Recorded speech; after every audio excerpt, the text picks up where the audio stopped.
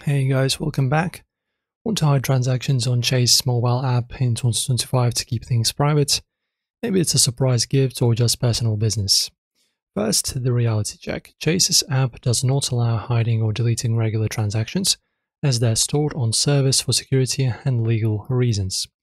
You can only hide duplicate transactions like double charges. For anything else, you're stuck. Reddit and Xpost confirm banks like Chase keep records for years, and fudging statements is illegal. But don't worry, we've got a plan for duplicates. Step 2. Tackle those duplicates.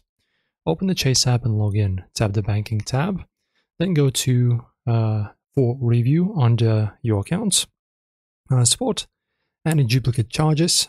Check the boxes next to them. Tap Batch Actions and select Exclude Selected. Poof, they're hidden from your view. I tested this with a glitchy $5 charge, and it vanished instantly. Non-duplicates? No luck, Chase won't budge. So guys, that's pretty much it. That's how to hide them. Keep it low-key, drop your trick below, like and subscribe for more banking hacks. See you next time.